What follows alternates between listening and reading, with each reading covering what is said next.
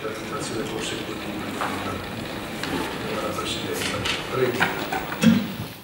you very much, ladies and gentlemen, members of the European Parliament. My name is Ahmad Shahidov. I represent Azerbaijan Institute for Democracy and Human Rights. Today we are discussing the situation on protecting of children's rights. And as a human rights defender from Azerbaijan, I want to briefly inform you about the situation on human rights in Azerbaijan, especially on defending of rights of children. First, as you know, Azerbaijan has problems with territorial integrity more than 30 years, and as a result of Nagorno-Karabakh conflict, we have lost 20% of our territories, and as a result of this conflict, year by year, civil population has died in front line. Unfortunately, our neighbor Armenia violates ceasefire in Nagorno-Karabakh and other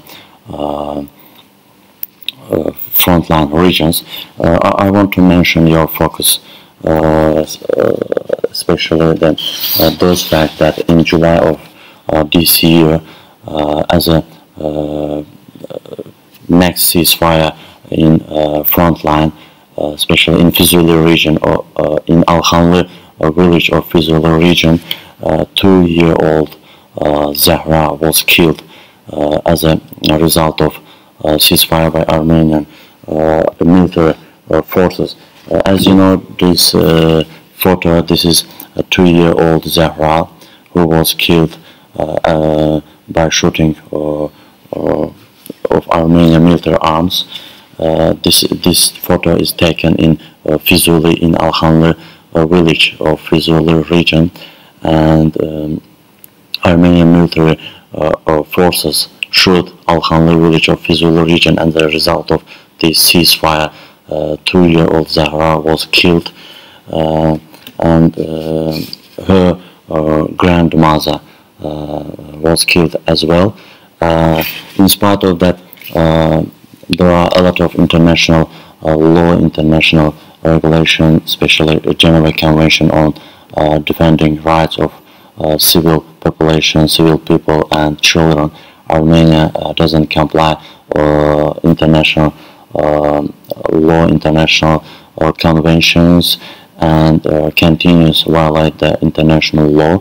And the killing of 2-year Zahra and her grandmother as a result of Armenian army shelling of the Alhanlı village of Fizuli district of Azerbaijan is an intolerable international crime. And despite the ceasefire reached between Armenia and Azerbaijan back in 1994 following the Nagorno-Karabakh war, Azerbaijani civilians, including children, still became the victims of Armenian aggression. This Armenian aggression is nothing than the act of vandalism, and it once again proves the chauvinist and terrorist nature of the state of Armenia. And Armenia's direct and deliberate attacks against Azerbaijan civilian population and civilian objects constitute a serious violation of international humanitarian and human rights law. We strongly condemn the assassination of civilian population by Armenian armed forces and describe it as a gross violation of international law, in particular the Geneva Convention. And we ask you, all of you, to condemn this violation and not to be silent on the violation acts in Nagorno-Karabakh conflict. Thank you for your attention.